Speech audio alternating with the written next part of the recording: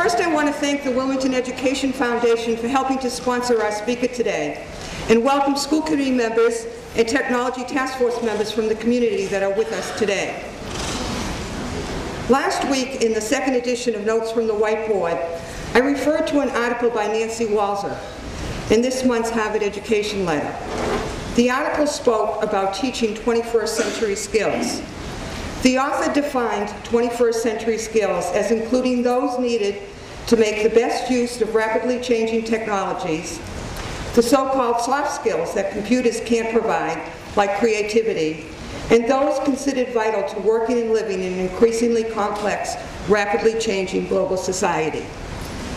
The article went on to quote Christopher Deedy, who said, "Some of these skills have always been important, but are now taking on another meaning, like collaboration. Now you have to be able to collaborate across the globe with someone you might never meet. Some are unique to the 21st century. It's only relatively recently, for example, that you could get 2 million hits of an internet search and have to filter down to 5 for what you were looking for. The capabilities of computers and related technologies have repeatedly expanded since these devices were first developed back in the 1940s. From numerical calculators to data processors, to productive enhancers, to information managers, to communication channels, to pervasive media for individual and collective expressions. The kinds of personal expressions enabled by sites such as MySpace and YouTube, the rich array of entertainment experiences available through massively multiplayer internet games, and the types of collective knowledge creation enabled by wikis and social tagging tools such as EdTags, all illustrate this ongoing evolution of information and communication technologies. The current approaches to using technology in schooling largely reflect applying ICT as a means of increasing the effectiveness of traditional instructional approaches, enhancing productivity through tools such as word processors, aiding communication by channels such as email, and expanding access to information via web browsers and streaming video. All these have proven worthy in conventional schooling, as they have in workplace settings. However, none draw on the full power of ICT.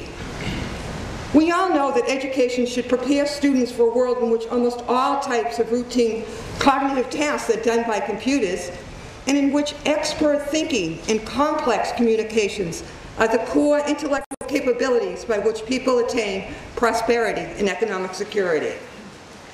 Today's kindergartners will be retiring in the year 2073.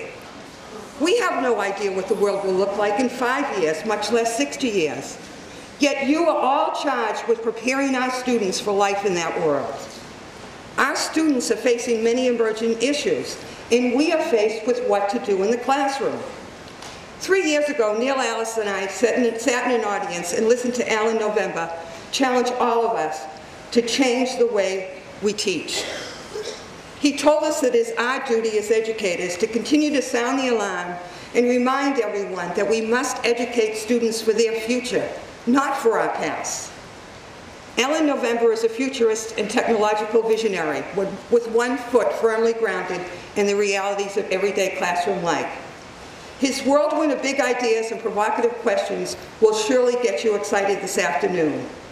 He thrives on confirming and challenging educators' thoughts about what's possible in the world of teaching and learning.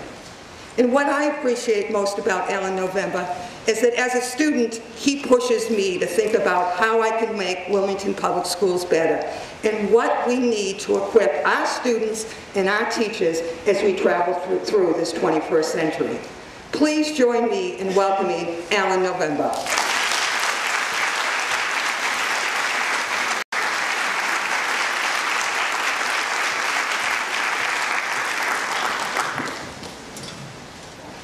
What? Is it on? Well, yep. Thank you. The goddess of sound up there.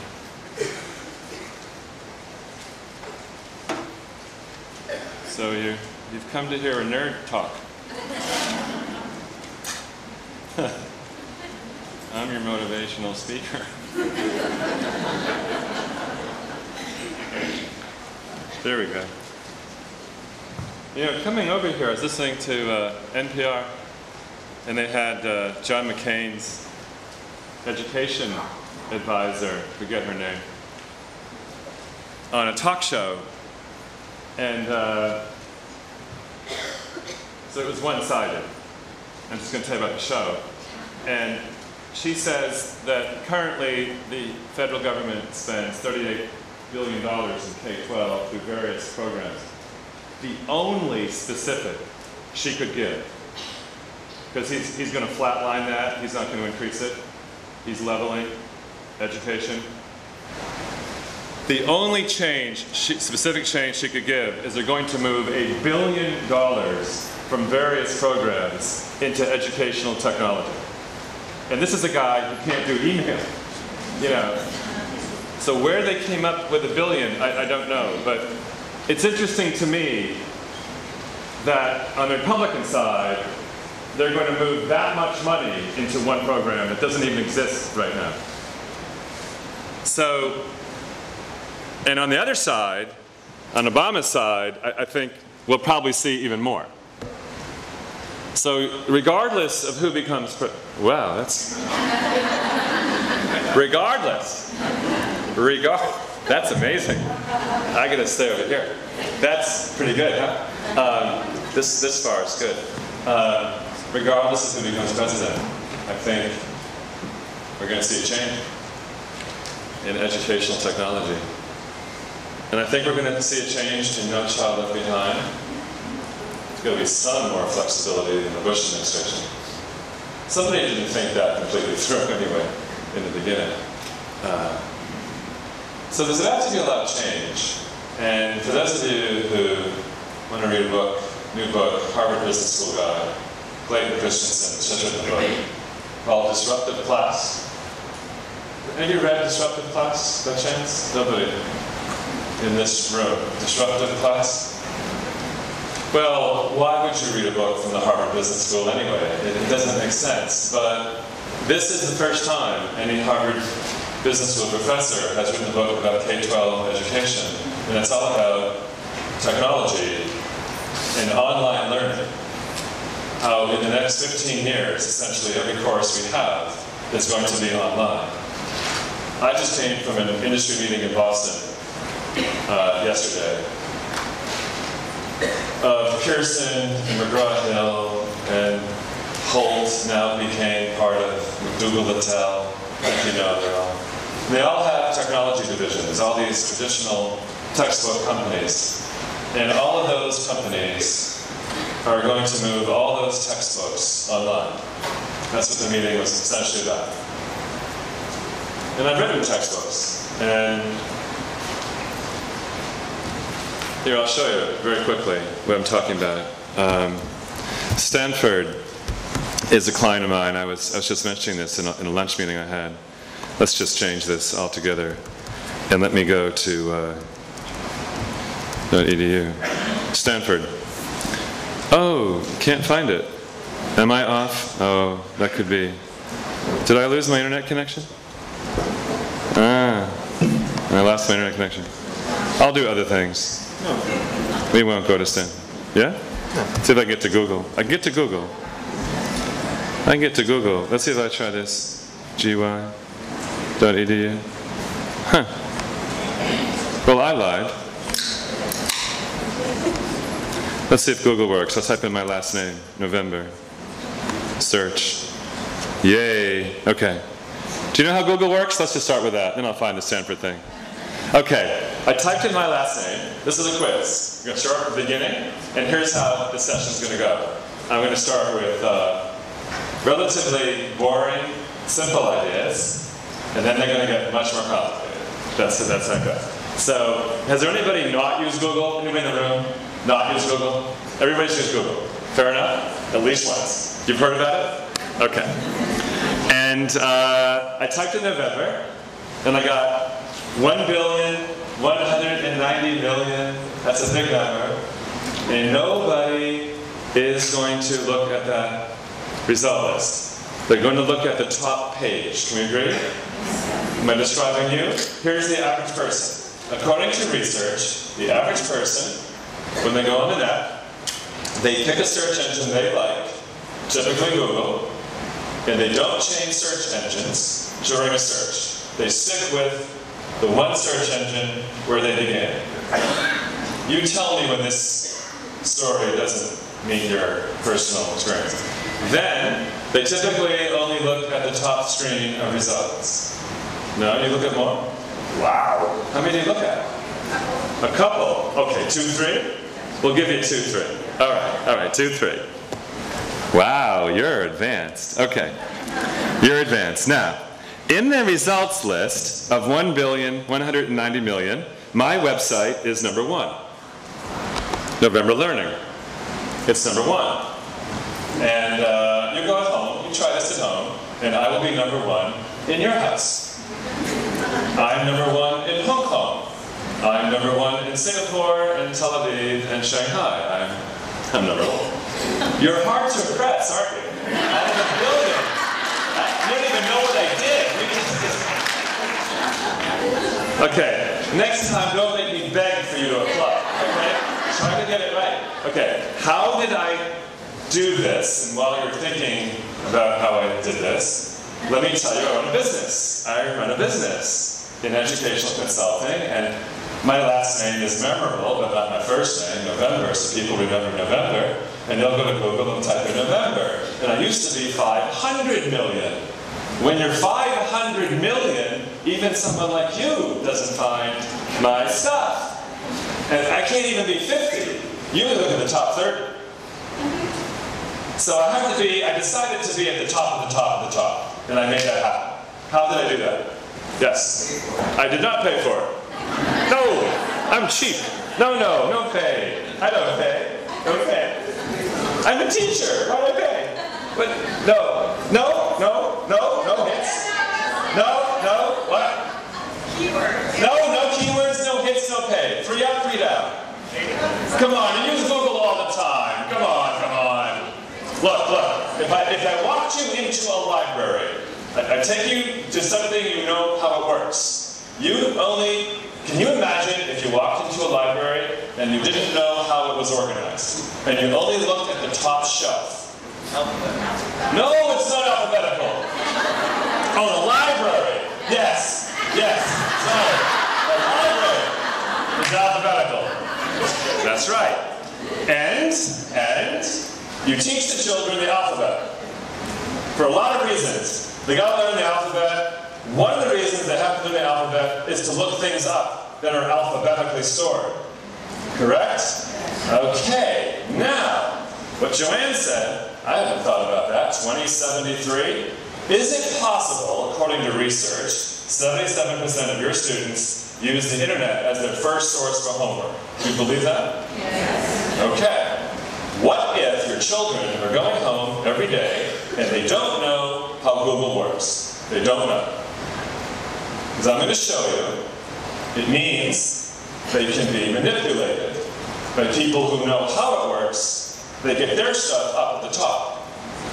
So, chances are, every time you use Google, you've been manipulated by people like me. Yeah, how does Google work? Come on. How's it work? And you don't know yet, do you? I'm not going to tell you. Number of hits. No, we've already been through that. Oh, I'm the first 2. The second one's mine too. I've never seen that. Wow. I'm getting better. And the third one is Wikipedia. Wikipedia is almost always at the top of a common search. Here, let's type in, I don't know, I haven't done this, but got to learn to spell Massachusetts. Is that how you spell it? And Wikipedia is number 3.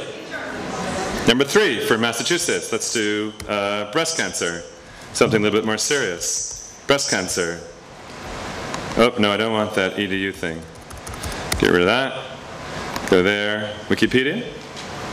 Number 2. Any common phrase I type in Google, Wikipedia will probably be in the top 5. Any word.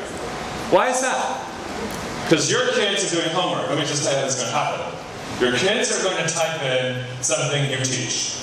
And they are going to find Wikipedia. Trust me, go find it. And you have probably told them you can't trust it as a source, which means they all go there right away. Telling kids not to go to Wikipedia really isn't the solution. Teaching them how Google works is.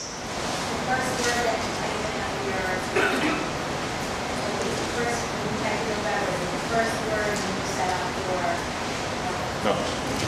There. It's in front of you. Let's go back to November, because I'll show you what Wikipedia does and what I do. And November. It's staring at you. Watch. See if you can get it. Wikipedia. I'll tell you what. I'll open this one. That's mine. All right. We'll put that one there. And then we'll open Wikipedia. We'll get that one. Wikipedia. That's that one. And there's mine. And there's Wikipedia. Whoop. Okay. Ta-da. Now, what do you see is common for both? It's staring right at you. This is like giving you a book and say, where's the author of the book? Where's the author? And you just don't know to look at the front page. It's that simple. You're staring. There's Wikipedia, there's mine. What do you see that's common in both? It's in the address, it's in my address, and it's in the Wikipedia address. November, the word November. It's in the address. You see it now? Yeah, now you see it. And at the top of Wikipedia, they have a title bar. I have a title bar. Wait a minute, Wikipedia. The title bar for Wikipedia is also containing November in the title bar. My website, above it, says November Learning in the title bar. Google looks at the address and looks at the title bar and looks at your search term and tries to line things up. Okay? This is not rocket science. This is not. This is the equivalent of knowing, where do I find the author of the book? And where do I find the title? This is not hard. Fair enough? Little children can learn this. Little tiny children can learn this. Now, the other thing that makes the Wikipedia so phenomenally popular in Google, the reason it's at the top of almost any search, is there are other variables you can't see, besides the URL and the title bar. Here, let me show you. If I go back to Google, Google, I spell Google, Google, there we go. If I go back to Google and I want to see the hidden, this is like the Wizard of Oz, you know? And you think things are magic, but they're not. It's just a guy. It's www.wikipedia.org. Except I left out the W. I didn't mean to do that. W. Is that spelled right now? Wikipedia.org? Yeah? Yeah, good. Okay. So, just to show you, there are 16,000 web pages linking to Wikipedia.org. Do you know what a link is? A web page is connected to another web page? Yeah. And Google counts the number of links between web pages really fast, in a millisecond. And the number of links hitting a website from other web pages is popularity, and that moves it to the top of Google. So the reason Wikipedia is number one in any common search is because it has more links going into it than any other web page, based on popularity. Now, if the library organized its books based on how often a book was taken out, you wouldn't allow that to happen. It has nothing to do with content, value, it has nothing to do with quality, it's just popularity. Your kids are going to use Google this year, right? Now, if we were starting a school from scratch, we didn't have school, we didn't have books, and we noticed that the internet was the dominant media of society, and the children, we probably would teach them how to use it. Because if you don't understand critical thinking, you could be in really big trouble. I could manipulate you all day long. Here, let me show you a bad example. So, am I blocked? Do you know? I'm unblocked. Okay, I asked to be released, right? Am I released? I'm released. I'm a guest. You released me. If I type in Martin Luther King, in Google, I get 13 million hits. Almost 14 million. And of course, Wikipedia is toward the top. You now know why. You can see Martin Luther King is in the address, the green. And it's in the title bar. And it has links coming in. Oh wow, does that have links coming in? But this one, this says it's true. And it's very close to the top. And it says that it's a great resource for teachers and students. So I'm 12 years old. Imagine I'm 12 and I'm home and I'm doing some research on Martin Luther King. And I click on that site, right? I will click on that site. Because at home, I'm not filtered. Chances are my parents don't know how Google works either. And I've asked children all around the country who has put this on the internet, because I think knowing who the author is important. And the children will tell me, the first thing they'll do is they look at the web address and they'll say, it's the Martin Luther King organization. They put it on the internet. And I said, oh, that's not right.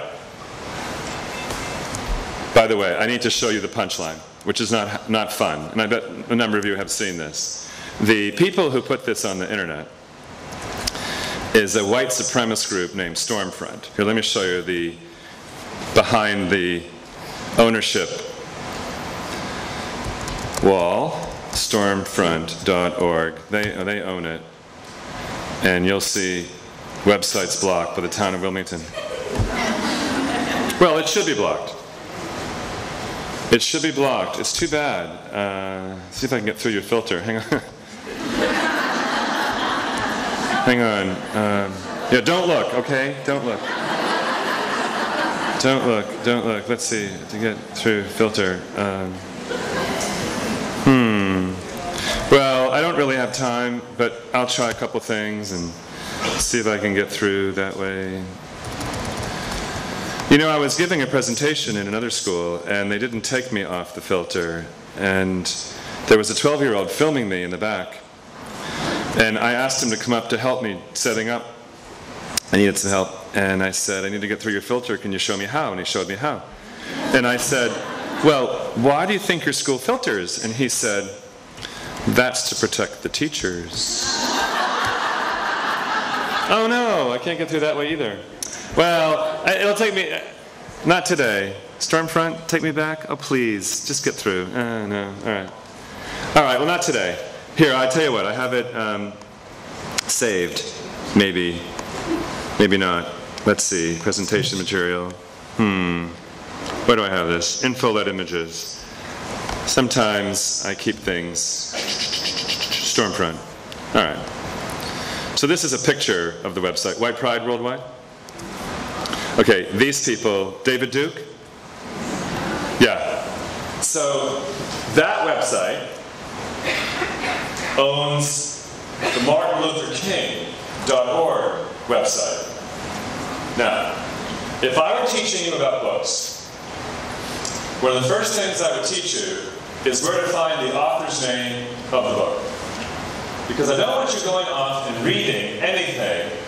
I want you understanding that somebody wrote a book and that you should learn who to trust. Right? You teach little children. I know you do. Little children. So, I want you to know who put something on the internet. Where do you find the owner of a website? Where do you go? Right? This is basic. This is elementary, first grade. I'm going to tell you. I just took. But I don't know if I'm boring you or not, so I hate doing that. But so I'm going to guess that some of you don't know, and you're just not saying you don't know. So here we go. You absolutely. That's clear. Okay. That's my license. I can do it now. Where am I going? Easy Who Is. On the web, there are sites where, when you go there, you can find out who owns a website. And one of those sites is easywhois.com. easywhois.com. And it has this kind of search engine thing going, enter domain, and I'm going to type in www.martinlutherking.org. I want to know who owns it. See, if it were a book, I'd go to title page, but there's no title page on the web. You have to have another sense of how things work.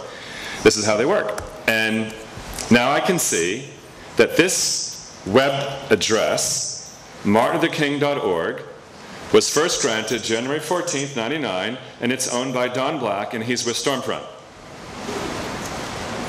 Now I know that Stormfront owns martinlutherking.org. Okay, just imagine for a moment, imagine that books are a new thing. Books are a new thing. And kids have access to all the books. All the books. Not just the books in the library, all the books. And by the way, 90% of the books are crap, or worse. Books as a group are terrible. We only read the smallest little tiny percentage of all books published. And even smaller than that for children. But just imagine the kids have access to all the books. And they didn't know how to find the author of any of those books. And they didn't know why those books popped up. They just didn't know. That'd be a disaster. That's what's happening on the web in the United States. We have children who have access to all of the information on the planet who don't know how the web works. But they don't know they don't know. They think they know. I've asked kids, do you know how the web works? Duh. Of course they do. No, they don't. They don't. What? Oh, it's open? You made a call? You have power. Whoa. You did that? Wow. I want to know you. This is great. Stormfront.org? There it is. White Pride Worldwide. And David Duke? 9/16/08. That's today. That's today. Now, every day, they have podcasts. They have white supremacists beating their drum. And they have discussion groups, and you can join, and on your birthday, you get a birthday card from these people. When you sign up and become a member, and you fill in your birthday, from that time on, you get a personal card in your email. And every day you can listen to David Duke and others, and you can contribute, you can discuss things. These are sophisticated people, technically. This website, white supremacist website, I hate to say this, I don't know why I'm even saying this, is more sophisticated than most school websites in the United States. They understand children. They know that every kid has an iPod or an MP3 player. Did you know? Did you know that? Do you believe that? And they know that kids want to take those things around, the little white bud earphones around, wherever they go, and there should be content in those iPods, and it should be their stuff. So they can put that stuff in their iPod. Walk around with that stuff. Any questions? Okay. World's a cruel place. Your kid goes home, they're going to find this in Google, number 2 out of 14 million. Do they know why it's that high? Click here to connect to Stormfront Radio. Now, I don't know how to say this. I think every teacher in this room should be podcasting every day. You need to compete with these people. You're laughing, okay. It's fine. Keep laughing. How many of you have made a podcast, out of curiosity? 2, 3, 4? Here, let me show you some children doing it. Let me jump. I have a friend who teaches in Wells, Maine, and Bob Sprankle. And Bob Sprankle doesn't do a daily podcast. They do once a week. Here, I'm going to share this little movie. 2nd grade kids. I'll play. See if it... That doesn't sound so good. We do it run down every Monday at snack. We figure out who is doing what. Like Haley and Bailey always do math. I should explain. That little girl is the team leader of this week's podcast. And during the week before, another little girl has a camera. You know, a still image camera? I bet all of you have one. I bet you know what I'm talking about. Your cell phone might have a camera. And children during the week in 2nd and 3rd grade, they take pictures of what's going on. They take art display, and they take the science project, and they take pictures. So by the end of the week, they have a lot of pictures. And they have an audio recorder. And they go around and they interview the children learning whatever they're learning, and they interview the teacher. They might interview the principal. So at the end of the week, they have all this rough audio footage. So they have visual images, and they have audio. And then they have some software that little children can use. And they grab the pictures, and they grab the audio, and they smush it together. And now they have an online tutorial of what happened last week in class. Every week. It goes on the web every week. They can play on their iPod, they can play on their computer at home. But the important thing is they're teaching children to produce it. The children are producing a curriculum review every week of what happens in 2nd and 3rd grade. Here, I'll show the rest. Oh, while we're here though, you see the chart? The chart, it's paper, which is fine. Courtney, that's Courtney.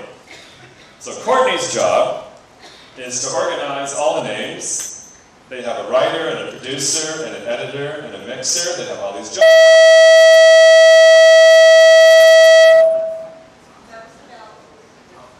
They have all these jobs. And they have to get it organized. So it's really not about technology. I'm just going to tell you, the technology is the easiest part. It's what you put in the podcast, which is harder than podcasting. And the organization, it's like writing. The pencil sharpener is not the key to writing a good paper. It's knowing what words to use with a pencil. It's like that. So don't think of it even as podcasting. Think of it as producing rich content. We have to write what the piece is, who is doing it, if it's written, mixed, and edited. The rundown is so everything is organized. Hi, we are going to tell you the gear we used in the podcast. All you really need is a computer, but you might want something more portable. We first started out with the iMovie. The iMovie is really cheap and it's great to use.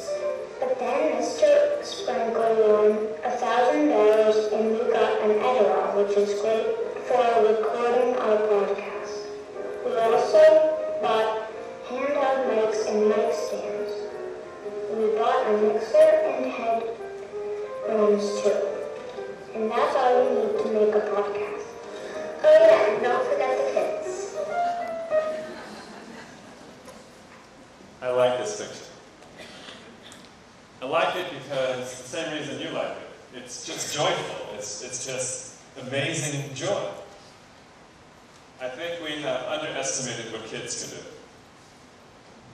I have 6 jobs that I've watched other teachers organize, where children take creative control over their own learning. 6 jobs. This is one of the 6. Now, I know I'm going to take a guess that most of you are not doing this, that you have not empowered 8-year-old girls and boys to take pictures and audio and put them together and celebrate what they've learned every single week over the web. But if one day you decide to do this, and you don't know how to podcast, just bring 2 kids with you to the workshop. Okay? Let's make a deal. Let's agree now that some of you are technophobic. Let's just decide. We'll just admit this. Just going to admit it. Good. Now we're past that. But listen, and this is quite serious. We cannot allow, we shouldn't allow, the lack of skill of a teacher to prevent children from expanding the boundaries of creativity and imagination. This is not a good idea. Imagine you couldn't sharpen a pencil. You don't know how to use the pencil sharpener. Therefore, no child in your class can use a pencil. They have to memorize everything. But you didn't learn how to use a pencil sharpener. This is the same with podcasting. Podcasting is just the pencil sharpener. It's the content that's important. Just take the children with you. Okay, so there they are. Oh, I want to show you one more little bit off this movie.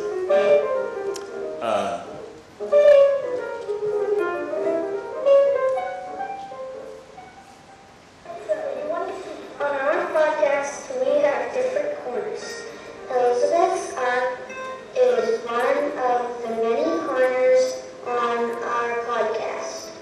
We have some new corners this year, like writing with Emily. Corners are on one topic. We get to make up the corners as long as it's appropriate. Emily went up to Bob Sprankle and she says, "Can I have my own writing show?" So every week, Emily puts together tips for other children to write. And another boy, once Emily did the writing show, another boy went up to Bob and said, "I want my math show. I want a math show." So he has a math show.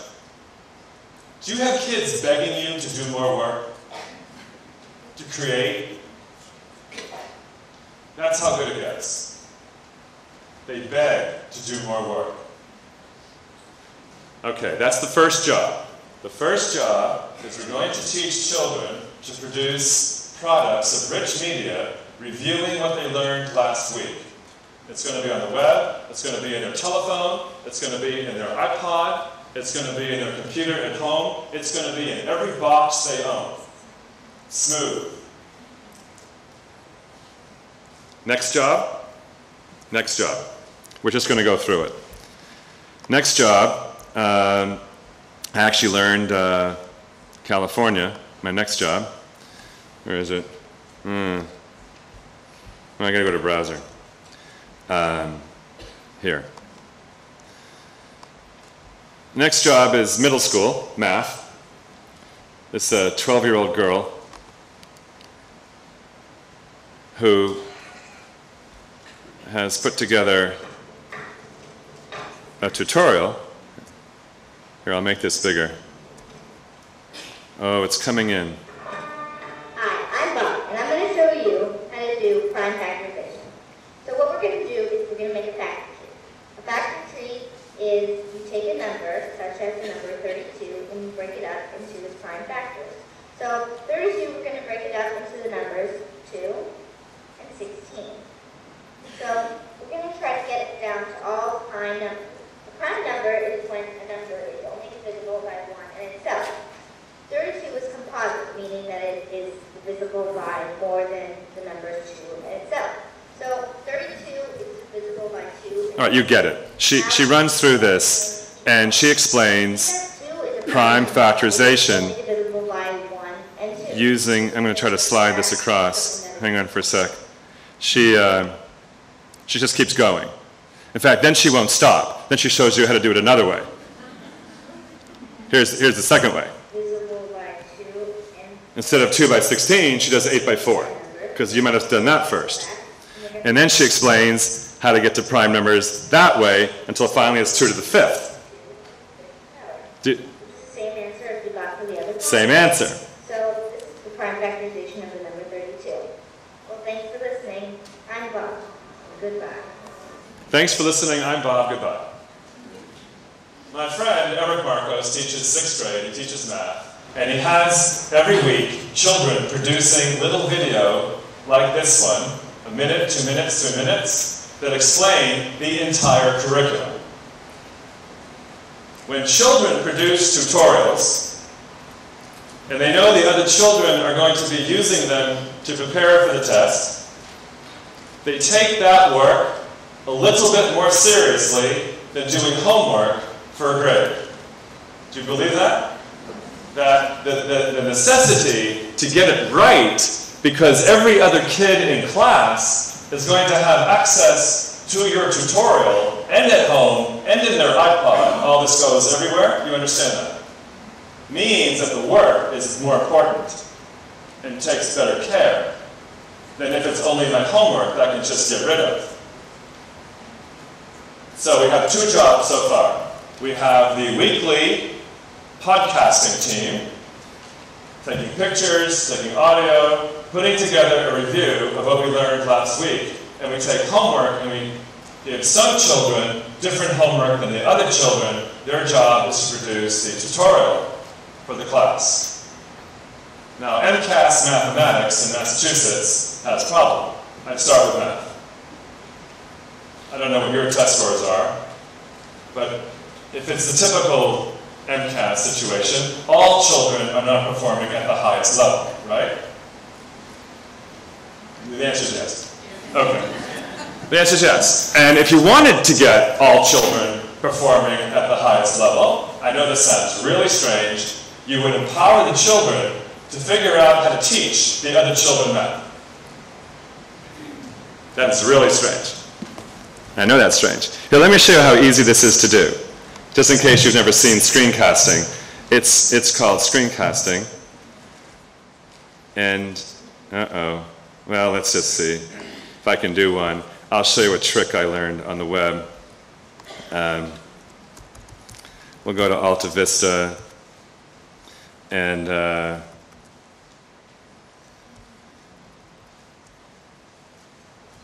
I needed to figure out how to search across NASA's web pages. NASA has a lot of web pages. I didn't want to use Google to do all of the world. I just wanted NASA. Here, I'll show you how I figured it out. So I'm going to click on that little sun. By the way, the software is free. Free software on the web called jingproject.com. You download the software, it's on your computer, and they give you a free website as well to store all your little videos you make. Free. And this is how easy it is to do. You open up any application. It can be a word processing document if you're teaching sentence structure. It can be an art Photoshop if you're teaching people how to use Photoshop. It can be a math tablet if you're teaching people math. It can be anything. I'm going to open up a browser. And then I'm going to click on this little, whoa, don't look, don't look, don't look. Okay, you looked. Back to Alta Vista. I don't know where that went. But I can go there, and I'm typing in the host command just to get ready for my little video, because I don't want to waste time later. NASA.gov. All right. And then I click on Jing, click on the crosshair, click on the crosshair, bring that down, click on video. I have 3 seconds to clear my voice. Today's lesson is using Alta Vista to search one domain name. By typing a command called host, and then a colon, and then only the domain name, in this case, nasa.gov, I can find out how many pages NASA has. And NASA has 5,700,000. If I want to search within those pages, I can type in a bunch of keywords like Mars, rover, and solar.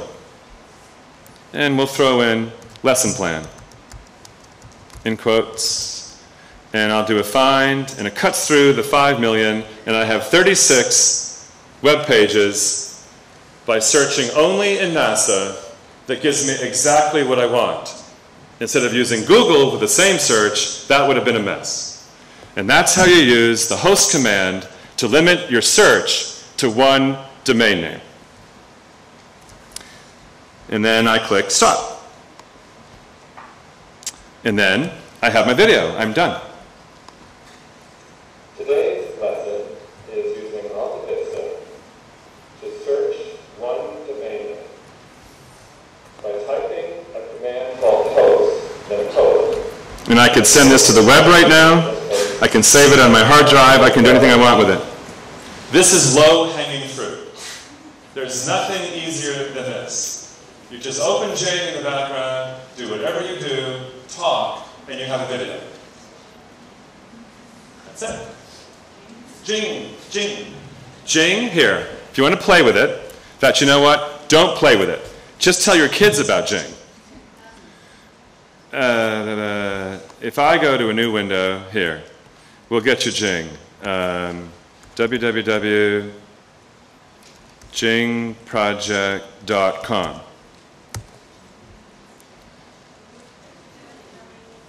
Too many W's. Too many W's. By the way, you should help me. I'm actually recovering from a torn retina surgery, so everything's blurry to me. Just tell me when I get it wrong. I don't mind at all. You'll help me.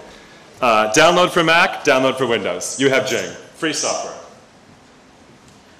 Free website, too.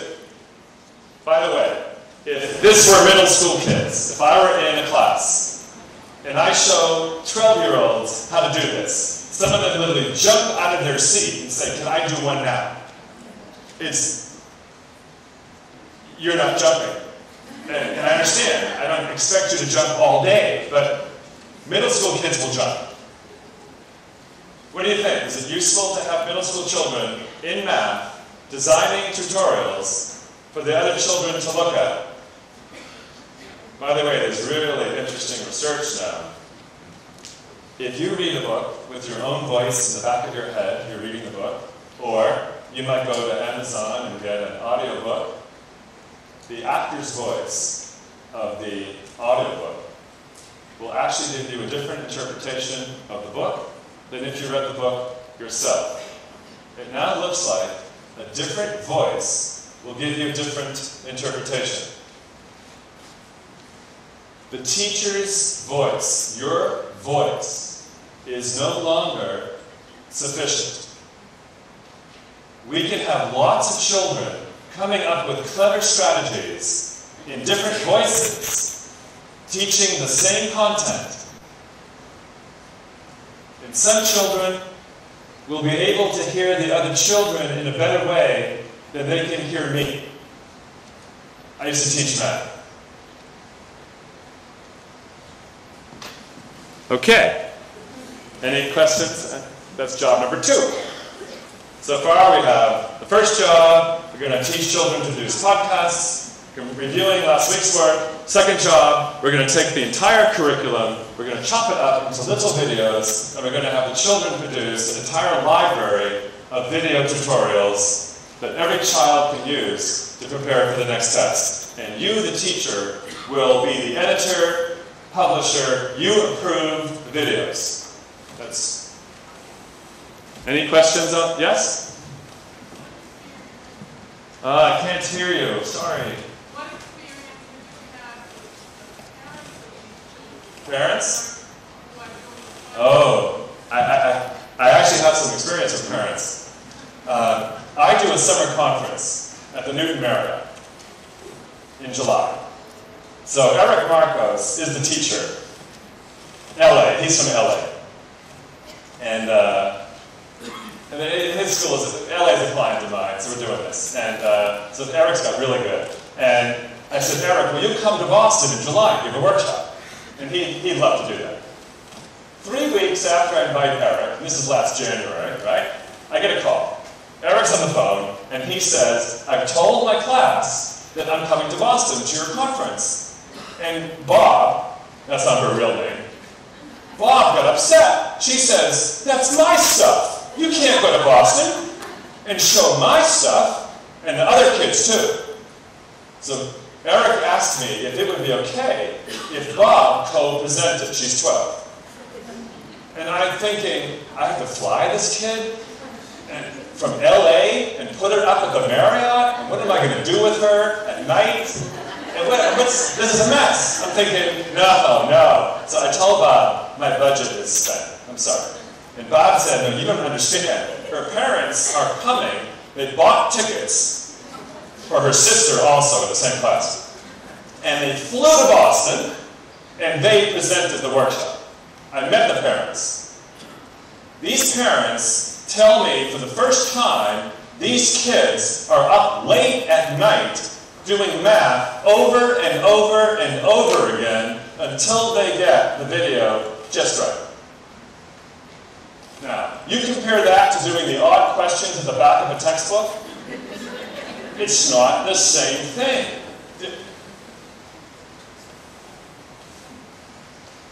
Okay, yeah? Parents. Parents, parents. Okay. That was the second job. You ready for the third job? Third job. In Google, there's a new tool. Well, there's a lot of new tools in Google. Google's always come up with cool tools. I bet you've seen more. When you've used Google, have you ever wondered what's more?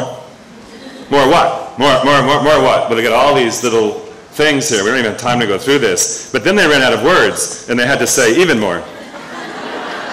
You ever wonder what that is? More? Then there's even more. So you go to even more. This is ridiculous. But that's what they did. And then they have this custom search engine right there. Custom search. You can build a search engine from scratch. Nothing's in it. It's your search engine. So I'm going to click on that search engine.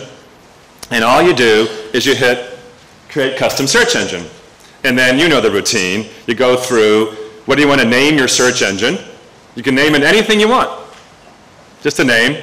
And then down here, once you get past naming your search engine, you can, only the sites I select. Keep it on that little radio button. And then over here, you start typing in web addresses.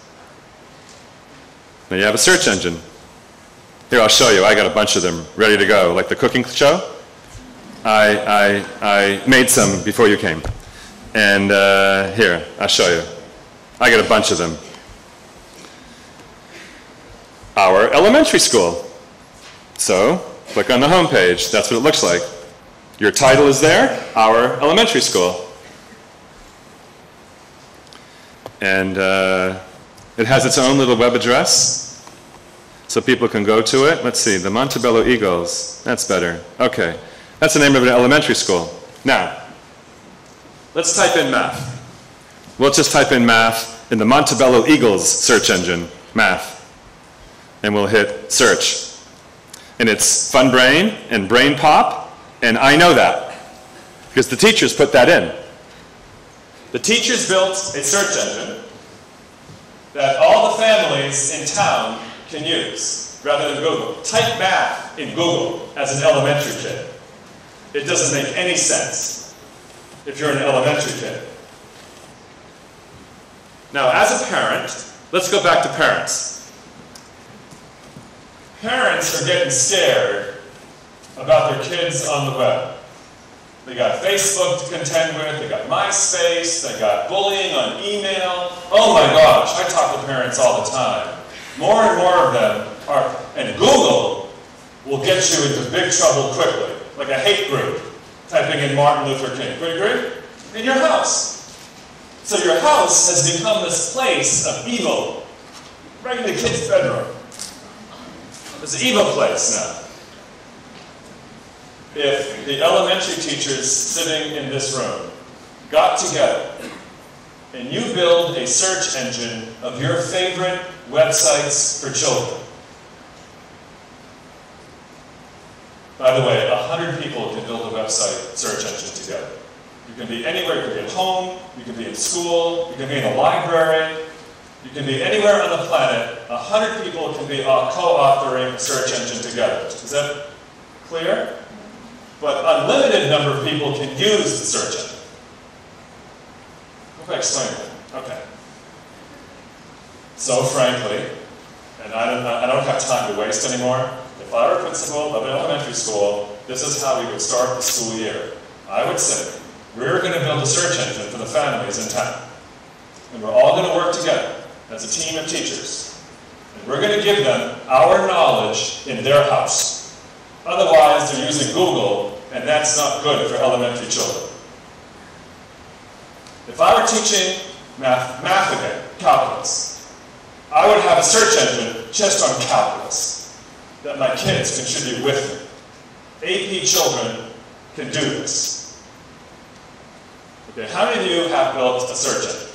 Just out of curiosity. You've figured this out, you've organized your class or your faculty, and you built a search engine together that takes the knowledge of a lot of people in one place. No? All right. Any questions?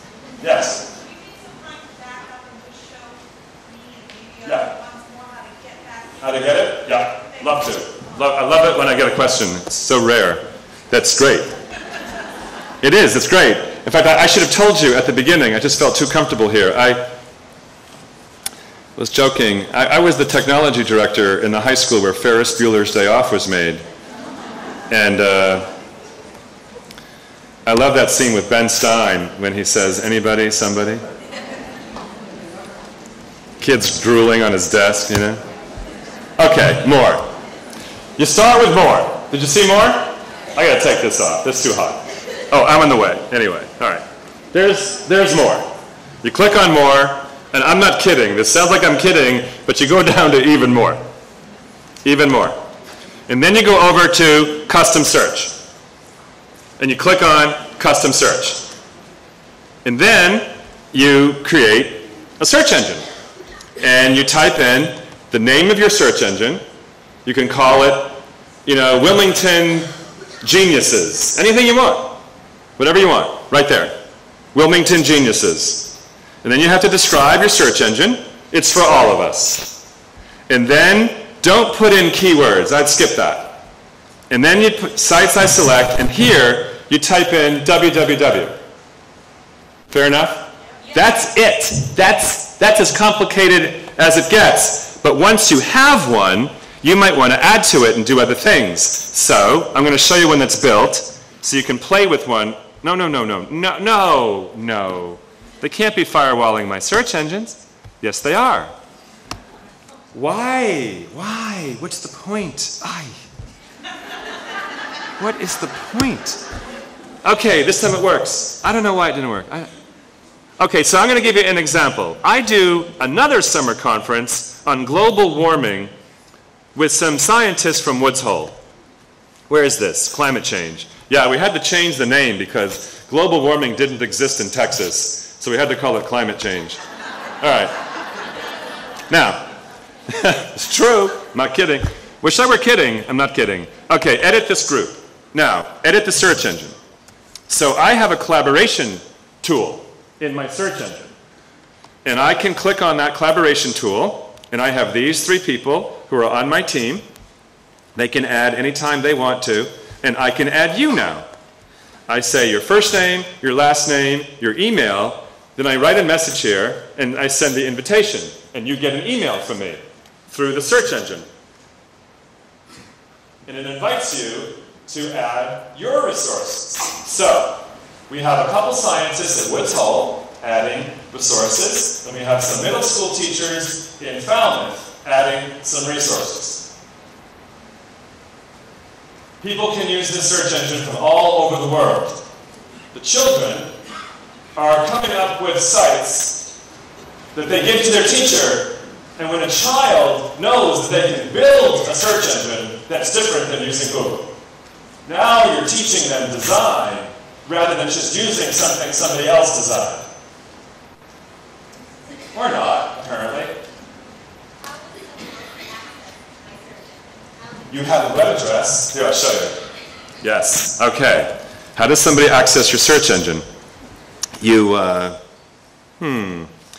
each of these search engines that I have, a long list here, because I do a lot of workshops. Well, we'll go to the Montebello Eagles. Okay, believe it or not, that's terrible. That's the web address. That long thing. That's no good. So what you do, you have to copy this web address and send email, and you put a link on your website. Then everybody knows. So if Wilmington has a Wilmington Public Schools has a website. What I would do, let's say the elementary faculty actually does this. I would take the search engine address and I would say, here is our search engine that the faculty have built for you to use at home. Click here. That's it. Or, if you want to make this one a small one, you copy it. I'll show you this trick if you don't know. You know the routine. Copy, copy, copy. Wait, miss copy. Under edit, right? Edit, copy. Come on, copy. You copy the web address, and you go to tinyurl.com. Whenever you want to take a big address, make it a small address, you just paste the big address and say, well, make me a small one. And now, the new web address is tinyurl59tpcy. Now I have a small address, and I'll show you. See, there it is. It is Bella Eagles. That's not a problem. We can get everybody to show the website. That's fine. We can do that. No, that wasn't a cue. Sorry, wrong cue. Now, think like a kid, okay? I know you're an adult. Do you think children would be interested? And I'm going to tell you, I only know one teacher. I wish I could tell you that this is a success, but I'm making this up, frankly. I mean, the tool is there, but I only know one teacher in the country who has done this. And he's an art teacher. And the art teacher has a special murals. He gets the kids to build a mural for the school, they design a mural, they paint the mural, and this year he had kids going out on the web looking for murals all over the world. And the mural, videos of the mural, of making the mural, you know, there's a lot of stuff on murals. So the kids found there's lots of murals. Other schools with murals, oh my gosh. And he had an email thing going where they would email him and they'd say, I found this website, add this one to the search engine. Then, school ended. Every week for this last summer, every single week, he had at least one kid emailing him, here's another one. That's after school had ended. How many of you had that problem? Kids sending you resources in the subject you taught who were on summer vacation. How many of you? No? So watch out, because once you empower people to build a tool that other people around the world can use, school ends, it doesn't end, it keeps going.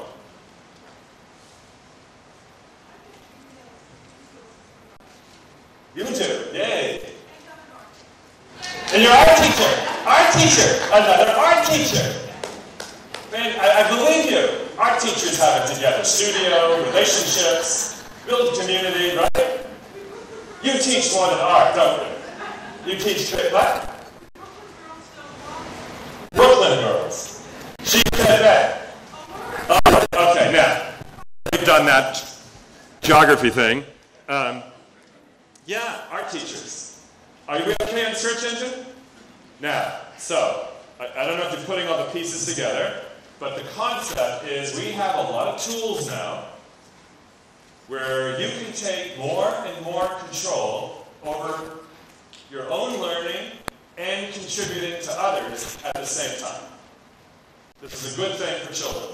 I used to teach history in Lexington High School. Fox in the high school. Do you know the Green, Mass Ave? You know. Usually I'm in Oklahoma explaining this, but you know. Okay. So you know that the British were marching from Cambridge to Concord and Concord. Remember the story? They had to go through Lexington, of course, and when they got to the Green, that's the first time shots were fired. And no one really knows who fired first, except the colonists. It is known that they missed. They didn't hit anything in Lexington. They hit later. Later they figured out hide behind trees and stuff like that.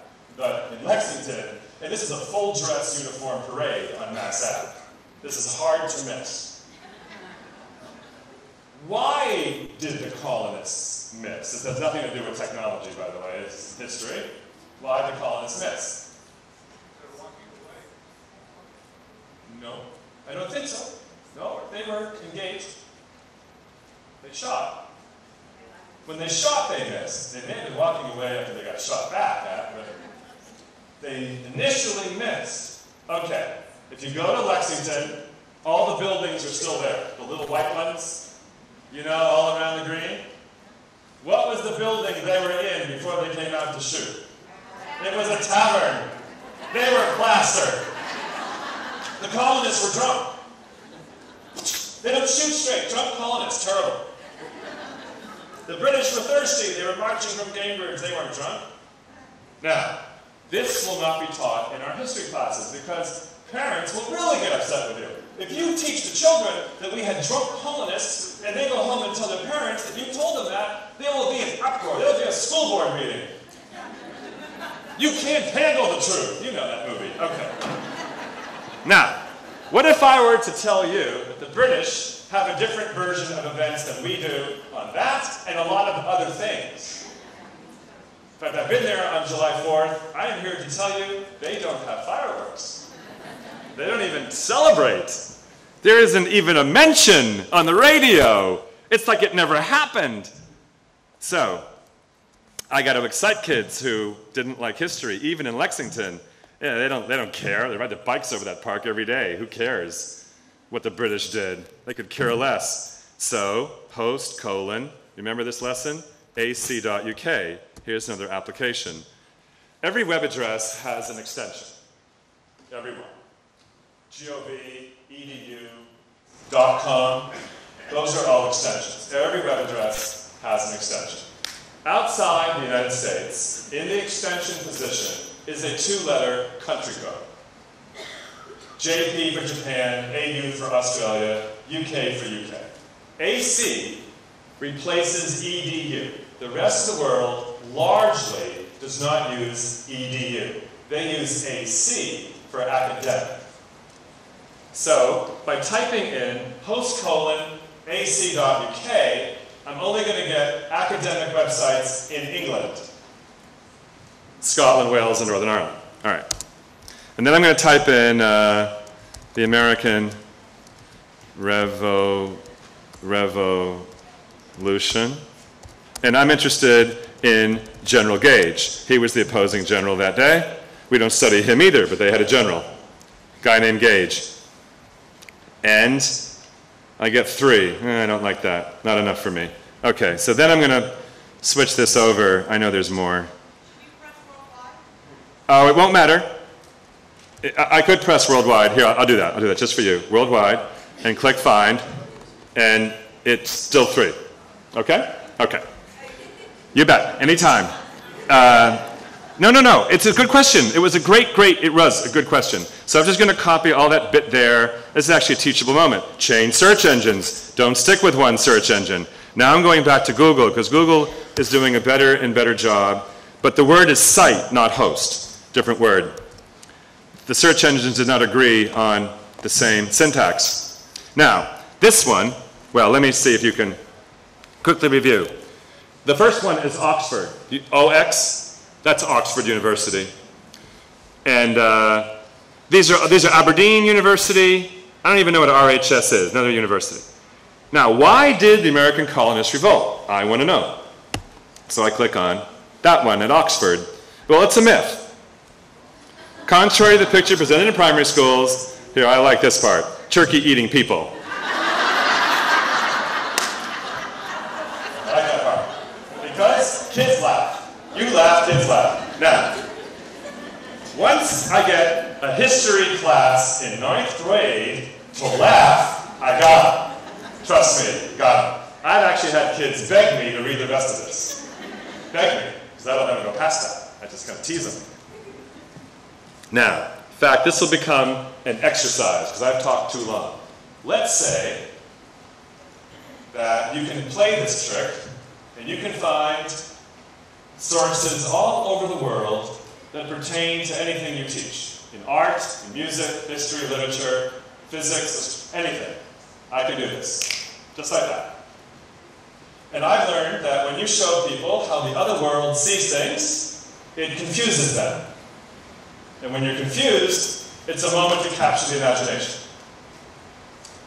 What's the assignment?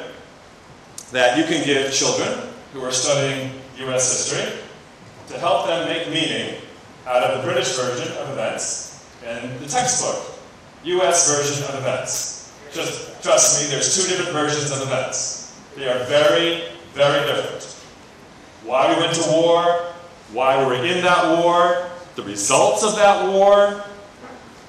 Benjamin Franklin was more important than Washington because without the French, we never would have won that war. Franklin got the French, 30,000 troops. This is a completely different version of events.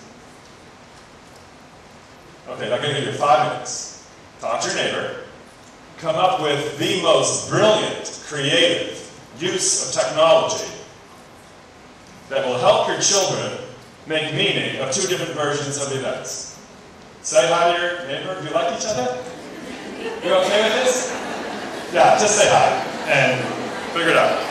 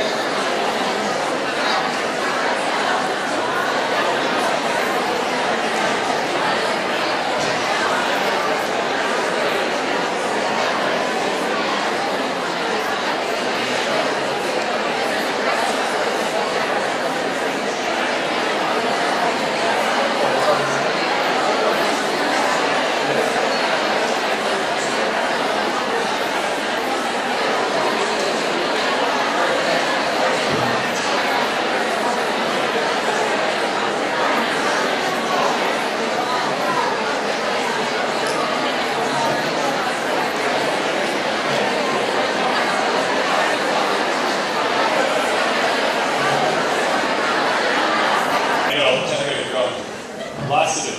Anybody willing to offer? Really? The art teacher? Yes, yes. You're not the art teacher. Oh, you're the art teacher. Sorry, proximity. Yes. A podcast?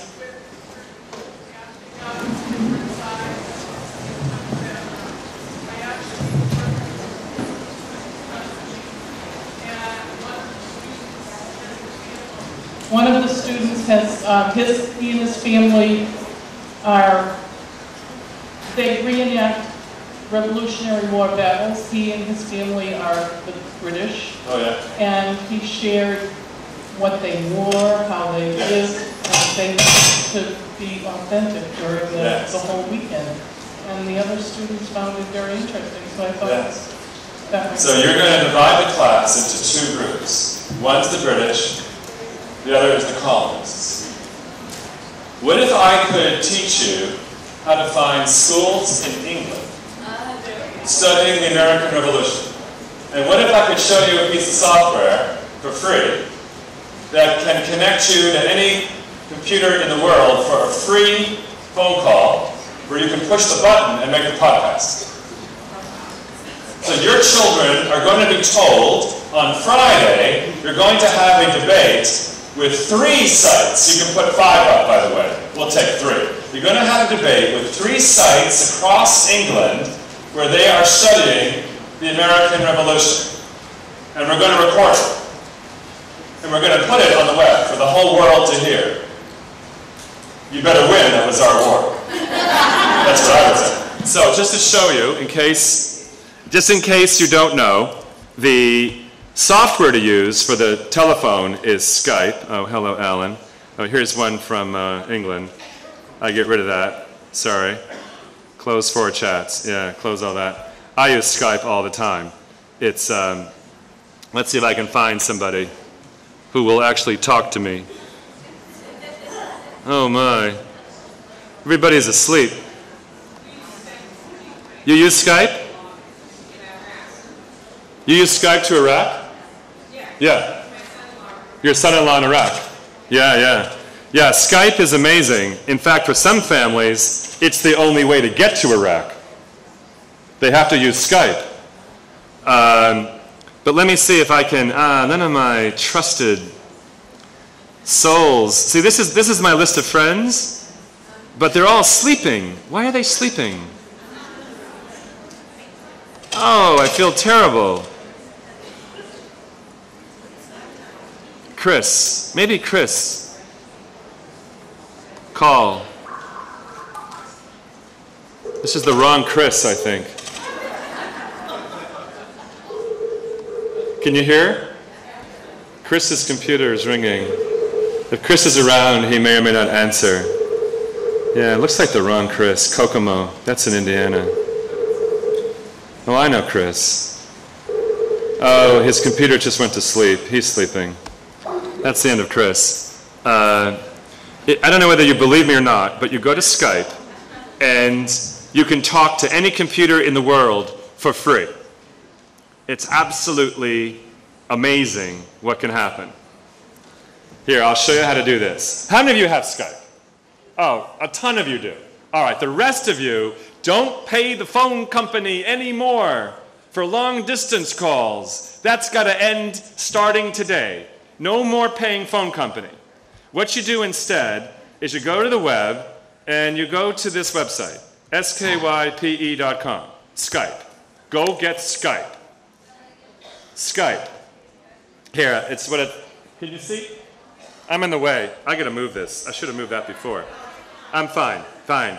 Then you download, hit download, download Skype.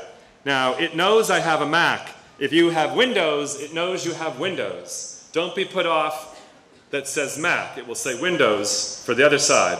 And you just click download, and the software goes into your hard drive.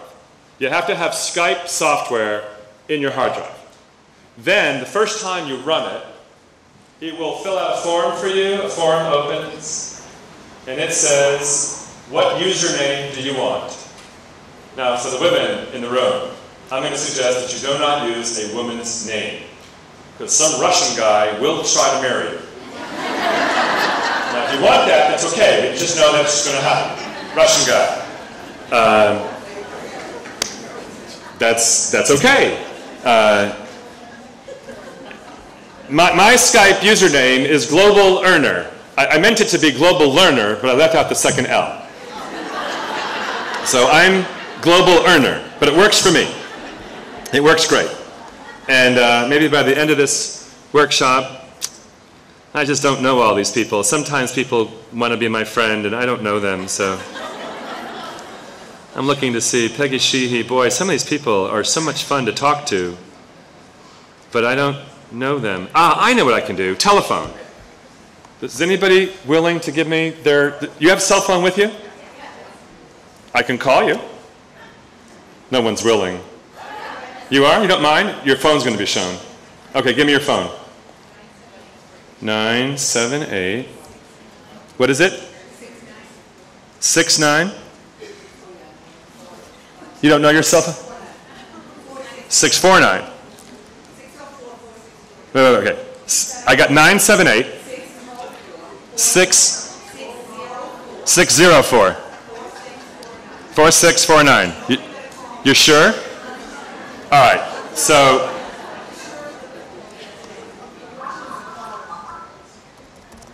all right. It's going to call your cell phone. That's you.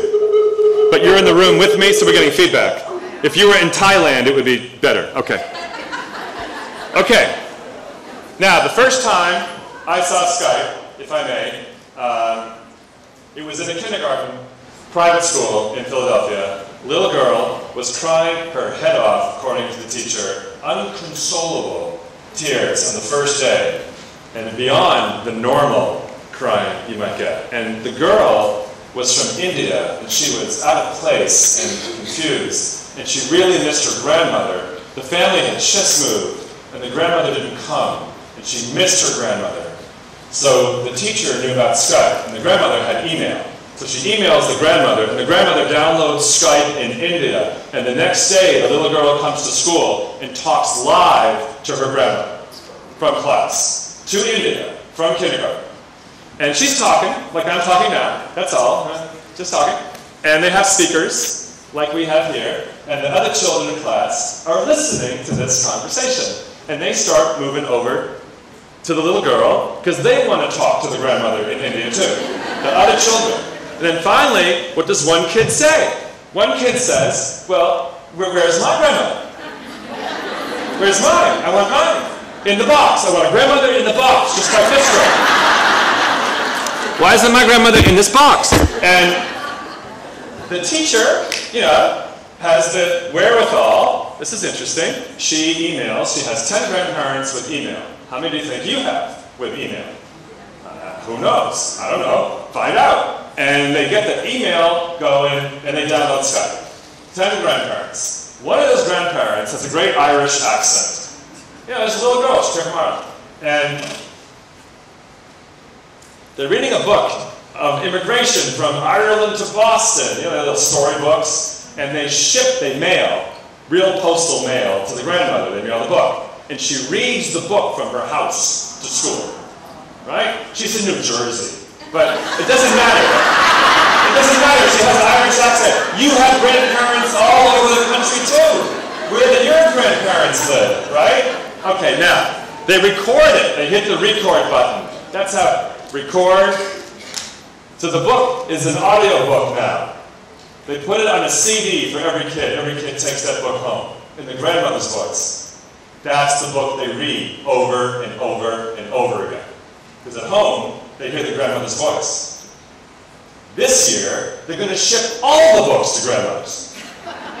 Probably breaking every copyright law, but they're shipping the books. And they're going to have a reading once a week from a grandparent back to class. They're going to record all that. All the books are going to go on a CD. You have to teach reading. You might as well give kids an audio book. They will listen over and over again. Or not, or don't do it. Do you know what I mean? It is perfect. What is not to like about this story? I mean, you could hate technology. And I think you should. I hate technology. But you gotta like grandmothers, right? You gotta like grandmothers. All right. So, we're gonna have a grandmother network. Oh, and the next step is finding you the school in England. You've been very patient with me. I went way off on a tangent, didn't I? ePals. There are lots of these, but this is the best that I know, epals.com. I want to find a teacher in any country. Any country. In fact, one of you should try to fool me. Come up with a crazy place. In the meantime, search by map. Excuse me. I click on Europe. And when I get to Europe, it builds it up. Click on the United Kingdom. Builds it up. And in England, there are 7,800 teachers who've signed up. And there they are. And I have their email. They want to play. I'm going to send an email to 10 teachers. Actually, I'm going to teach the kids to send the email. I'm going to have the children write to teachers in England explaining we're studying the American Revolution and to find out which teachers would like to engage in conversation with us. I think we should teach children to work with people around the world. Every child becomes a global communicator. Every single kid, in every subject. If you want to. Only if you want to. But if kids were in the room, they would want to. Okay, so you want to name a country? Name a country. How about somebody up there? Are you with me? I can't tell. China? Which one? Cameroon. Well, you're going to have to help me. Where the heck is Cameroon? Is it in Africa? Cameroon. Cameroon is one of those African-speaking countries where they speak French, isn't it? And that's interesting because if I were teaching, what coast should I be on? West? West. Cameroon, right there. The green one, Cameroon. All right, click on Cameroon, and I've got 25 teachers in Cameroon who've signed up. Okay? First language is English. First language is French. Now, let's say you're teaching French. Let's just say.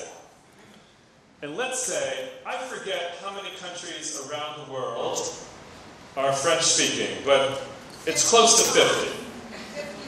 55. There are 50, thank you. Who knew that? What are you, crazy? 55? How do you know this? Okay, good, I trust you, 55. And let's just say that some are in the Caribbean, and some are in Africa, and one is in Canada, got some in Europe, right? Speaking French, except it's not the same French.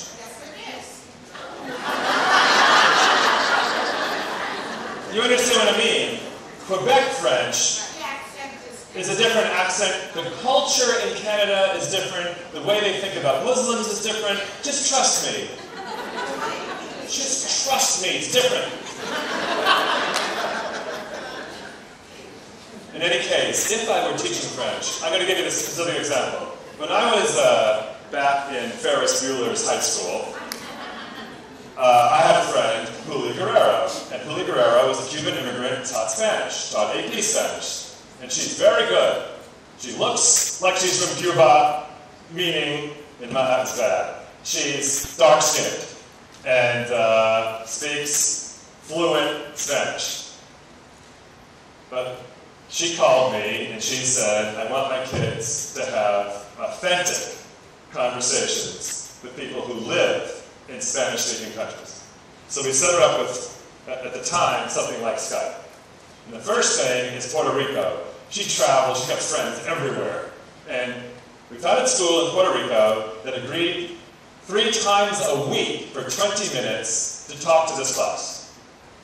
And the first time we did it, it was a boy near Chicago, and the first kid was a girl in Puerto Rico. And they're talking, you can see her huge on the screen. Massive photo, live, video. Skype comes with video also. So there she is, bigger than everybody else, and he's talking, and all of a sudden, he starts stuttering. He goes down fast and fast. And she is speaking fluent English, and she says, are you okay? And he says, no, I'm not. She says, what's wrong? And he says, you don't look like I thought you should look. And she's blonde and blue-eyed. And he's expecting a dark skin like Julie Guerrero, his teacher. And that's all he knows. People from the Caribbean are dark-skinned. And she says, what's wrong? And he says, you don't look like I think you should look. And she says, how do you think I should look? And he says, well, you know, you should look more Mexican. When you tell a Puerto Rican, she went ballistic. I mean, she hit the roof, screaming at this kid. How rude, how stupid. Oh my, he could have gone. The kids in both rooms were laughing hysterically. Hysterically. And we recorded it. We played it back for this kid. Could you have said anything else? Now, Julia Guerrero claims that she could have taught that class all year and he never would have an experience like that, where he has to deal with somebody in a different culture, real time. That's the difference. So languages, if you teach a language, this year you connect kids to all 55 countries speaking the language and understanding cultural differences between Africa and Canada. That's languages. That's global, yes, it's worthwhile. And you're the only teacher who knew there were 55. All right, now, any questions about that? I can find all 55. Yes?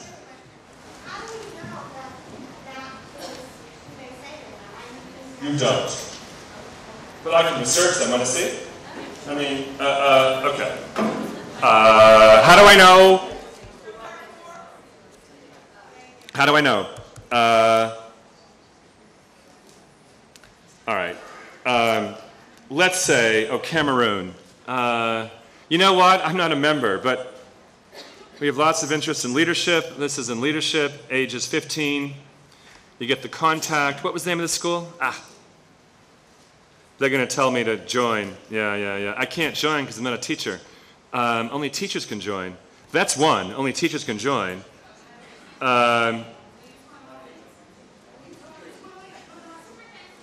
You remember? Oh, you mean type in your... You know what I'm going to do? I'm looking for a university. I'm a final year. Wait a minute. Let me see if I can find... This one's in French. I can't read that one at all. University College Technology, and the student 20... I can't read the French. Here, let me show you a general skill of cross-referencing. Here, let me go back to Alta Vista.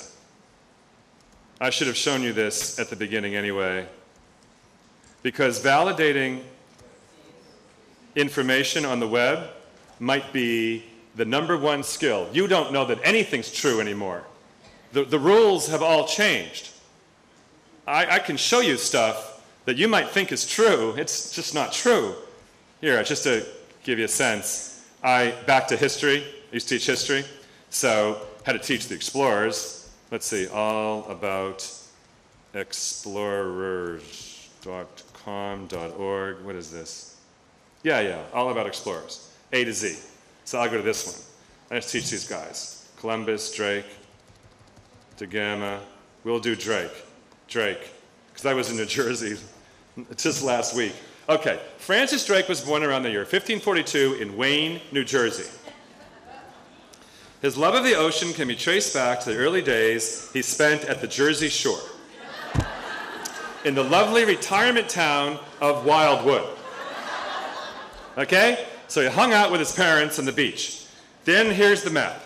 And all of his journeys leave from Newark. And I can go on and on. I can show all kinds of stuff that's not true.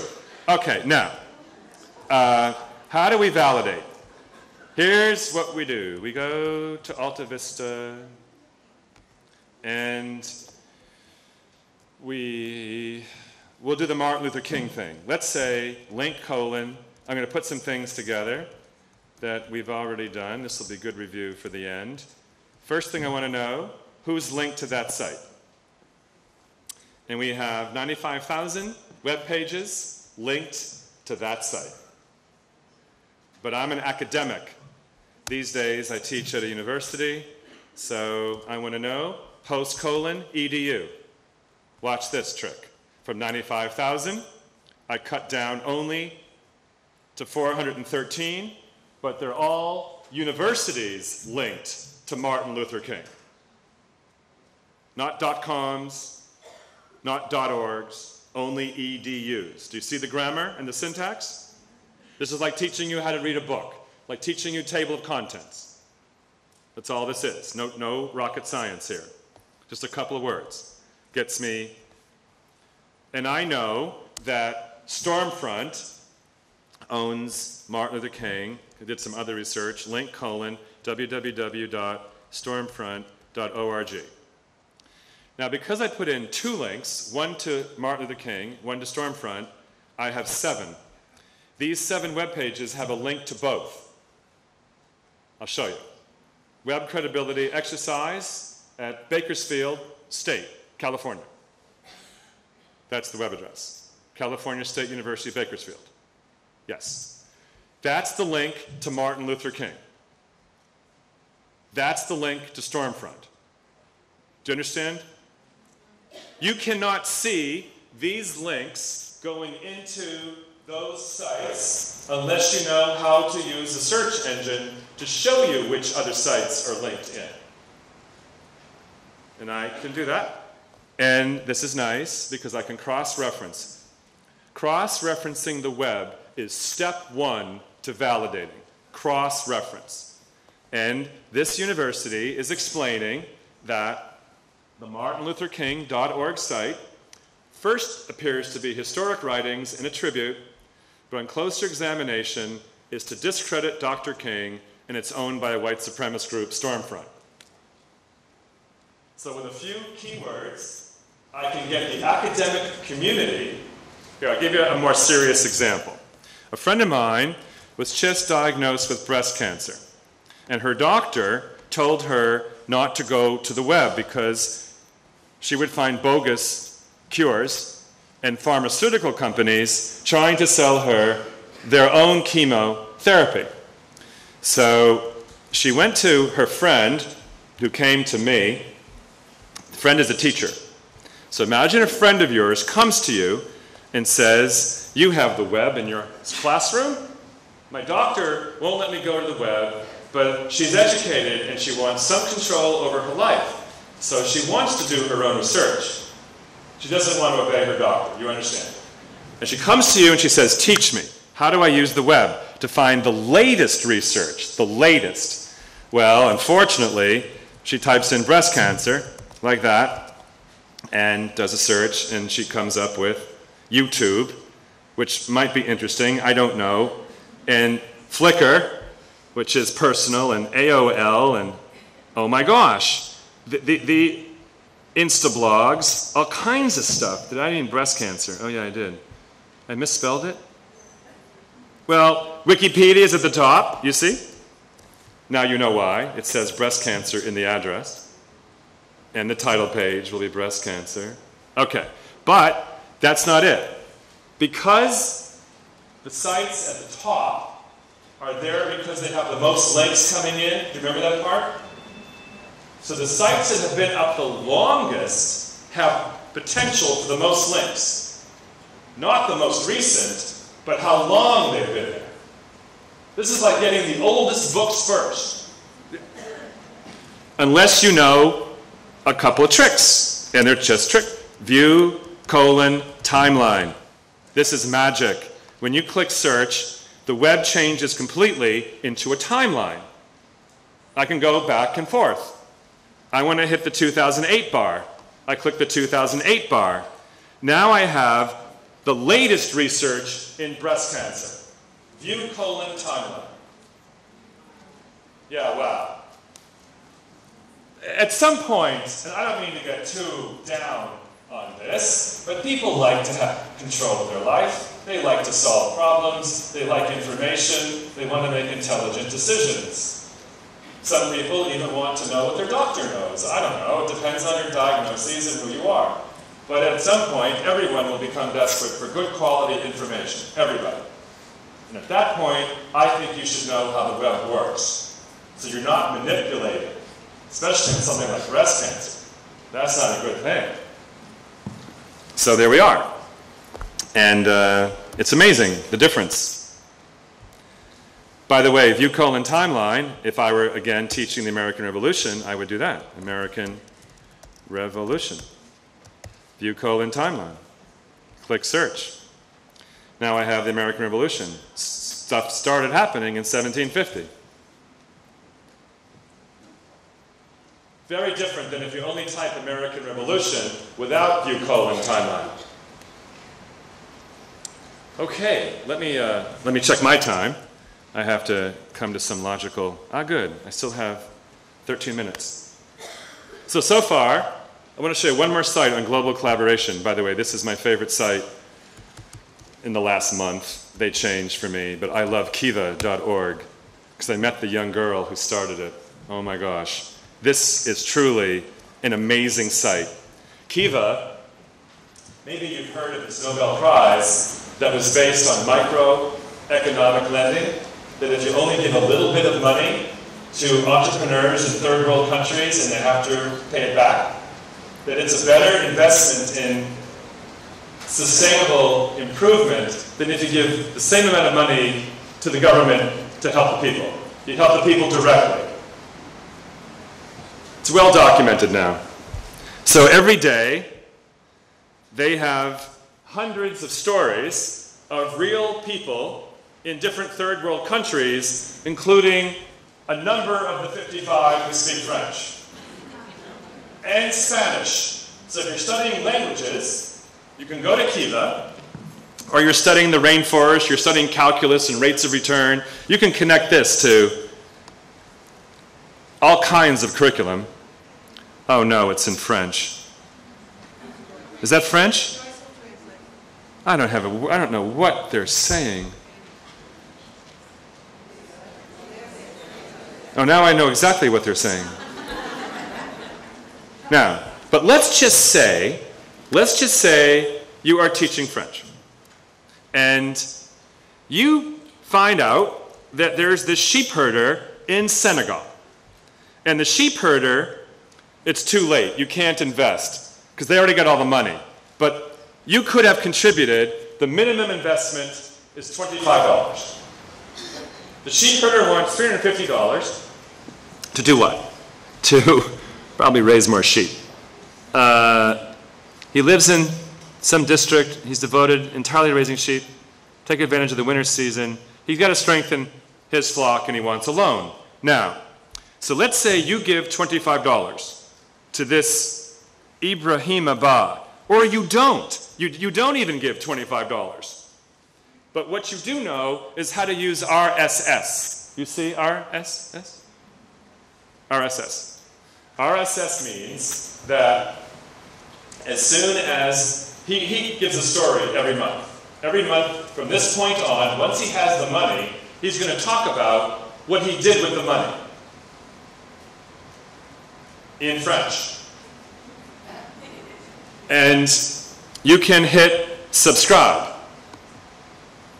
And that goes to your RSS reader, which is going to be a leap, but you have talent. By the way, I have to tell you, I'm having more fun today than I deserved, because I know how much talent is in the school to help you, and on November 4th, you're going to have a follow-up day when your colleagues are going to share what they're doing with technology with all of you, right?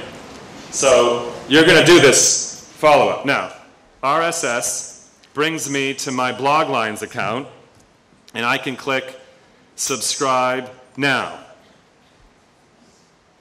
And just trust me, from this point forward, whenever there's a new story, it comes right to me. I don't have to go back to the website. It comes to me. So, the assignment in French is to put my students onto Kiva and find the people around the world who are speaking French, who have a story to tell, where they get these reports as a continuous stream all year. Now, if you take the $25 and you invest, then you have personal interest. How many of you have used Kiva like this in your teaching, where you're teaching children to add value to people in a faraway place? It's not a bad idea if you like responsibility and social justice and the concept that you should give to others and link it to your curriculum. Not a bad idea. Kiva.org. Okay, so that's Kiva. Okay, next job. Now I'm leaving the global scene, and I'm going to show you in Google, one more time, back to Google, in my own teaching. First I'm going to show you someone else's teaching. I have a friend who teaches calculus and pre-calculus in Winnipeg, Manitoba. By the way, out of 3 million, almost 4 million, his blog is the second one. So many people are linked to it. He doesn't have calculus in his website. He has Cal in his name, but not his web address. So he teaches pre-cal and AP. So we'll click on AP. He has 3 blogs. Blogging's not bad either, by the way. I really like blogging. And I have to wait for some more stuff to come in. No, I don't. I'll just jump. January. Okay. My friend actually studies why students do not do well in math. And one of the things he's learned is that there are lots of high school students who actually do not take accurate notes. Do you believe that? They're writing furiously, especially in a class like calculus or pre-calculus. It literally is Greek to them. They don't have an intuitive sense of where these equations come from. They're just memorizing. Many students couldn't figure it out on their own. Do you understand? I hope I'm not putting it down. But it's just the reality. It's just the way it is. And so he learned by watching that what's really needed are more accurate notes. So every day, he assigns one student, it's going to be you, young lady. Today, you are the official scribe for calculus. You and I are going to meet sometime today. You're going to show me your notes, and I'm going to make sure they are perfect. And then they're going up on the web. And tomorrow it's you, and next day it's you, and so forth. So every student becomes part of the scribe. Now, at this point, I always get a teacher asking, I'm going to play both roles, okay? I always get a teacher asking, why would the other children learn if they know they don't have to take notes? I always get that question. By the way, I'm just going to tell you, in his school, he's a troubleshooter. The Canadians do things differently. They send people in to actually teach in schools that fail. They find their best teachers, and they send them in. This guy is the best. This school went from the second worst test scores in the province to the second highest neighborhood school. No charter, just neighborhood. And when you have an official scribe taking the notes, the children in class are freed up to ask questions.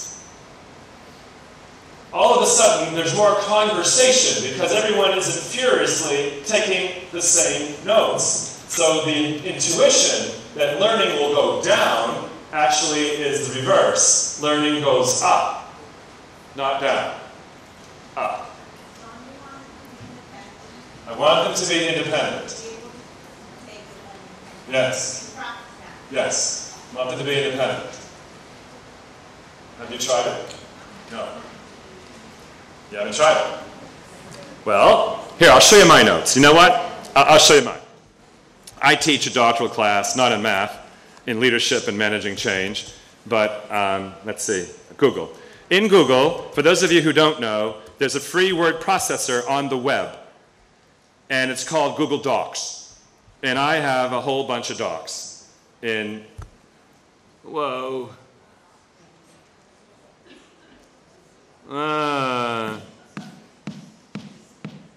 Wrong account. Hang on. Which one was this? A November. Hang on for a second. Alan, November Learning. By the way, that is my mail if you ever want to email me. Let's see. Did you ever forget your password? Is it? All right. Interview questions for Thomas Friedman. Session notes. Okay. Now, in my class, well, who thinks they can go home, you have great notes from today, and you can do everything I just did? Let's say this was a class. How many of you believe that you have good notes from today, and you can go home and do it? Nobody in the room. Nobody in the room? Nobody in the room. One person?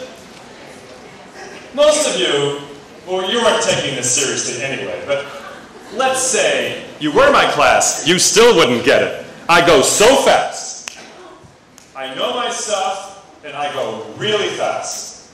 Bing, bang, jing, search engine, boom, boom, boom. You couldn't go home from this. This is terrible. This wasn't learning. You're sitting here, you can't. Now, in my class, if this were really a class, at any moment, by the way, 200 people can write notes on the same word processor on the web.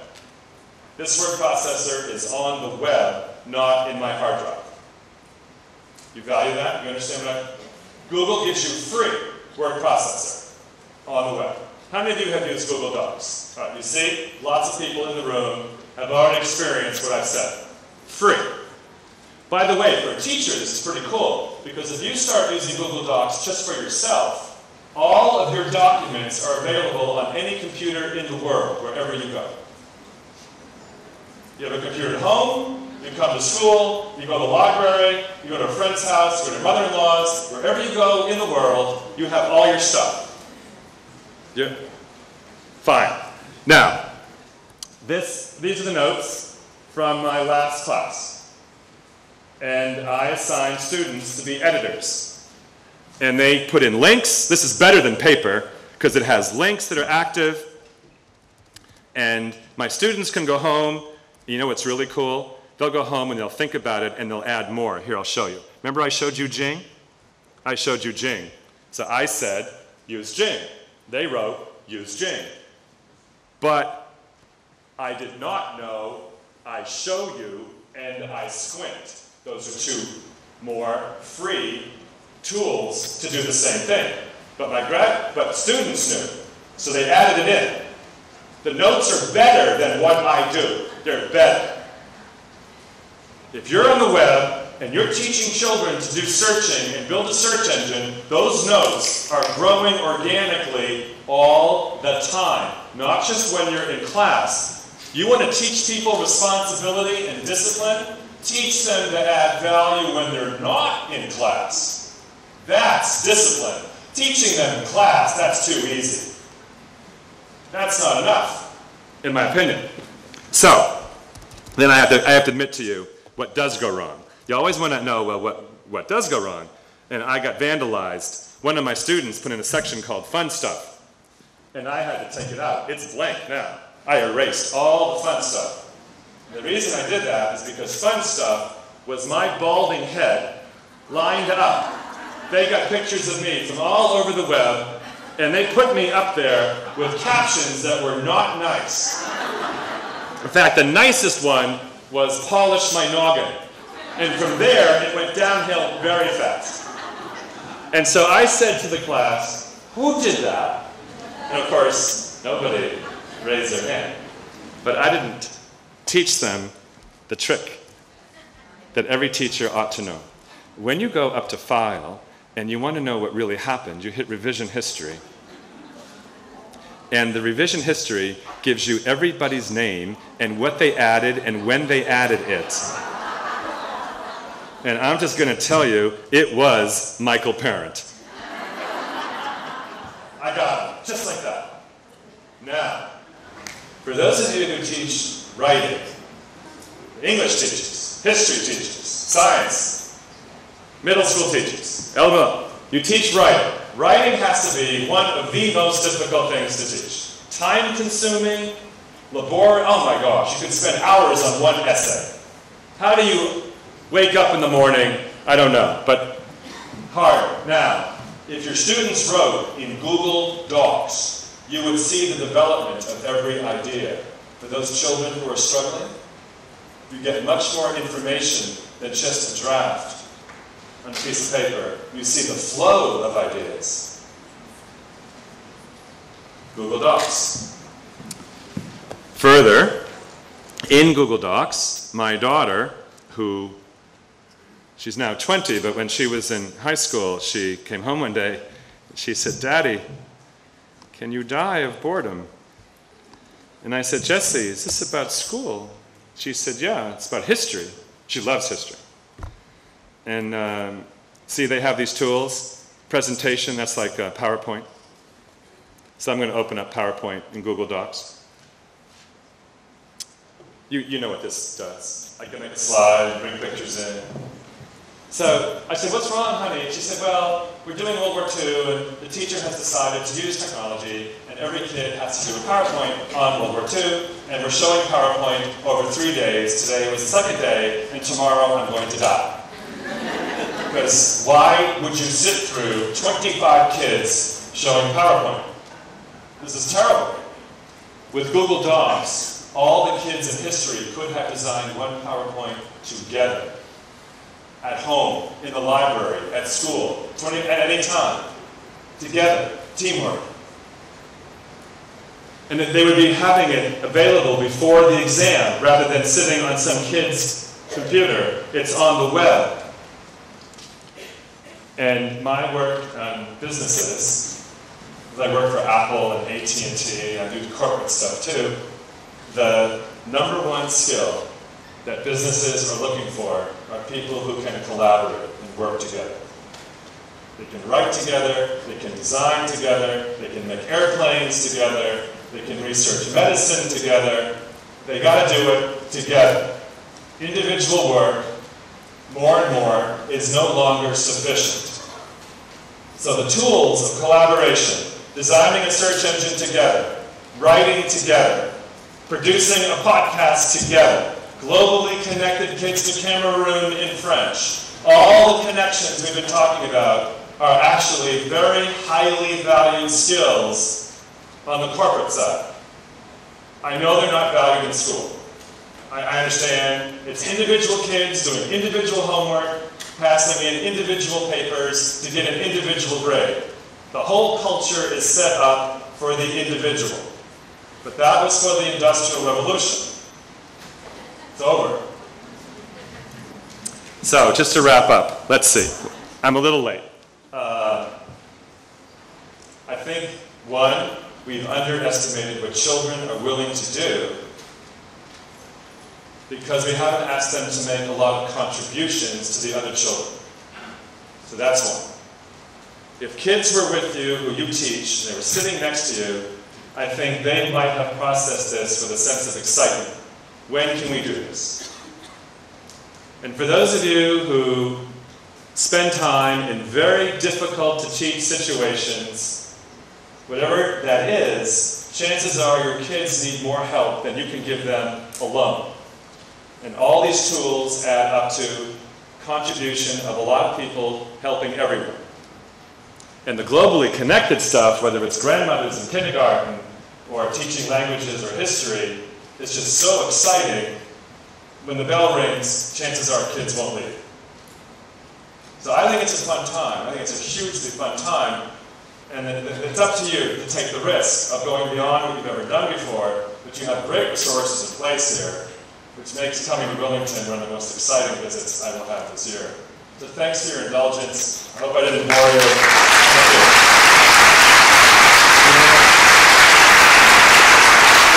Yay.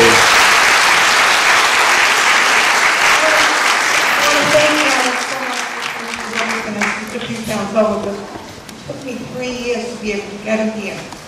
Just a reminder, there's evaluation forms for you to fill out here. An invitation will be coming out in a couple of weeks about the November 4th full day professional development. And one of the choices that you're going to have, you will have that day, is entitled Alan November Follow-Ups. You will be allowed to think about getting with a group of your teachers and doing some of the things that Alan suggested that you do today, like creating a search engine, or looking to find good websites for the sources for your classroom. So we want you to take what Alan got us all excited about today and be able to give you some time to try out, do some experimenting, take some risks, and then bring it back to your classroom. I hope you enjoyed the afternoon as much as I did. Alan, thank you so much.